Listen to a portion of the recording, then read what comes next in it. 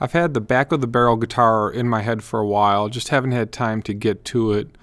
All these Jack Daniels half barrel tops have a really cool back that has been charred. And so as I was cutting these up, I left the backs to the side and I actually grilled with them because they have all that whiskey soaked into them. And as I was playing around talking to Justin, I said, let's do a back of the barrel guitar. I realized that the back dried out sufficiently and the top became pretty hard, so it wasn't flaking off. And I glued up a bunch of tops here.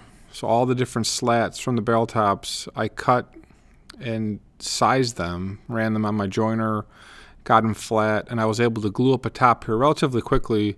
One of the issues with the Jack Daniels guitar is that each slat has to be glued down by itself. I can't line these up all and glue them. They'll sort of slide. But I've got enough room here to clamp these, get them pushed down together, and a pretty quick top without having to do a whole bunch of work. So I've got my parallel clamps and a couple smaller clamps to keep the edges together. And once I did that, clamped it down, I've got a top that I can put on a piece of core wood and do a top and bottom back of the barrel guitar that has a really cool vibe from the Jack Daniels whiskey barrels. Once we're glued up, we'll etch this out with a pencil, rough cut it on my bandsaw, screw it in, and then get some glue. This is just wood glue, and we'll scrape it in. We're going to glue the back first, and then we'll glue back on the top. So I've got both plates all set. Push this down, make sure the glue adheses to both the top and the back. Screw it in. Take this over to my wine press clamp it down and let it sit. So I've got enough room, make a slight adjustment so that it's on both sides. I lightened up the top by taking it over to my drill press and drilling out some holes. We'll just come back with some wood glue again and glue this down. This is a poplar core that I'm gluing the torrefied or flamed barrel tops to. So we'll just get some glue, spread it out, screw this in, and instead of running screws through it, I just take 4 little screws and make sure it doesn't move when I again drop that back onto my wine press clamp that you've seen in my other videos. So I only let this sit for about 2 hours on the wine press clamp, and I wanted to pull it off before the glue really hardens on the side. And I've noticed it gets a little bit sloppy on the edges, so I come back with my chisel, clean this out so I don't really have a whole lot of glue residue sitting on the body. So we'll take that top back over to the bandsaw, cut out, and trim it so I can then take it to my router and route it so that it's flush.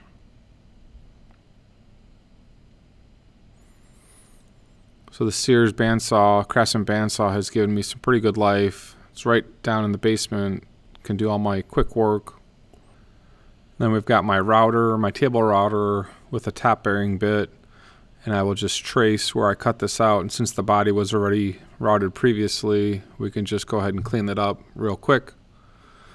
And then I've got my one template, which I use for all of my routing on the top. This makes my life a lot easier. I change out routers. I keep the top clamped down. I've got some Craftsman clamps on the top that actually hold it down in a couple of cutouts. Then I've got one clamp on the bottom. This is my DeWalt 621 router, and it's loaded with a bushing bit. So I've got, I think, a 3/4 bearing on it and I think a 1/2 inch bit. And this does all of my rough routing. And then I'll come back with a top bearing bit and get it all cleaned up. So this allows me to keep all the workpiece clamped on here and just change out the routers and the bits.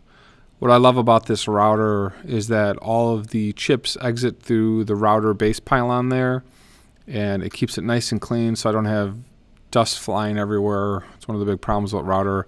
Really happy with the way dust is extracted with this router. So this is my top bearing bit, just a 1/2 inch wide with I think a 3/4 cut. I've also noticed in terms of wear and tear, having all of this set up like this, I don't wear out as many bits as I used to do when I would just use the 1/2 inch 3/4 bit for everything. Here I've got a little bit more longer life. So we'll get this all cleaned up, pop off the template, and then finish out routing the pickup cavities and the control cavity. We route here a little bit deeper with this bit so that I can get the wire channels cut with a long drill bit. So we'll come back with a little bit of a longer drill bit. I think it's, 16-inch drill bit, and use this for the humbucker wire, for the single bridge wire. I'll be good to go here. I also use sort of a boring bit to make it just a little bit wider, get it nice and clean so I can push the wires around. Then we'll move to the neck, and with the neck I already have all these necks built, so I went through and did a whole bunch of different necks a while ago. I didn't film that, but what we're going to do is we're going to use this Angelus black leather dye and get it to match the vibe of the body. So we'll get some black leather dye and stain the neck, again doing 2 coats to get the color to even out, and I'll have a sort of black neck, black hardware, black vibe for this guitar. I'll get all matched up. So I'll make sure I get this in all the little fret nooks and crannies, glued the frets in, so I want to make sure that I've got the dye to penetrate properly. And I'm just going to go right over the white vintage dots because I think it's going to just look better. We're going to come back with some wipe-on poly. A wipe-on poly I really like on this guitar. I like the feel of it. It's a very thin finish, but it feels very smooth. It dries very hard. So we're actually going to put on 3 coats of the wipe-on poly. Here I'm just going to show 1 coat. But we did this 3 times. And then we came back and wanted to just scrape off the side marker dots. This I was having a little bit trouble seeing, so I'm going to leave the top of the fretboard alone, but I'm going to just scrape the dots on the side to get it to look a little bit better. So we'll then go ahead and mark where the neck is going to go, the neck holes. We'll drill this out on the back side so then I know where we're drilling into for the neck. So after the 3 coats that's dried nicely, we'll get, I think it's a 332 drill bit, and drill the pilot holes for the screws.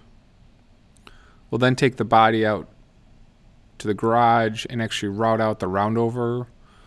So this is a 1/4 inch roundover. We just want to make the guitar a little bit easier to play with that roundover. We're going to come back with my propane flamethrower, or my propane flame, and we're going to char the poplar sides and rechar where I did the roundover. That way we'll get a consistent look, consistent feel across the whole guitar body.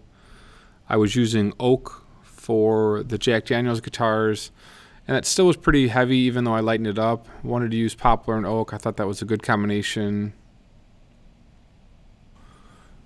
Once we rechar the sides and get everything cleaned up, we need to come back and then resand it. So I'll come back with 240 grit sandpaper and just clean it up so there's no edge, nothing that gets caught. It's clean and is really just a way to get the body smooth to touch. I was surprised that on the top there were really no sort of cracks or anything breaking apart.